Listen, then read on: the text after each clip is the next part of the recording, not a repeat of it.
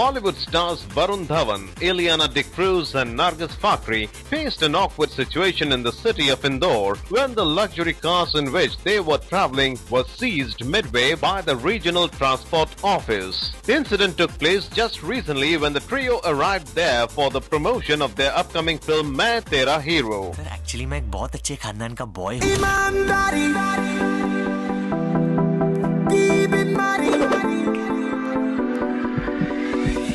RTO Inspector Yogendra Rana said the cars had not been registered despite the fact that they were being used for a long time. As both the BMWs were seized, Varun and others had to travel in another car. The cars in question belonged to a local car dealer. RTO released them after the dealer paid 7 lakhs rupees towards the tax. Rana also said that RTO recently seized a Land Rover SUV during its ongoing drive and released it after realizing 6 lakhs tax.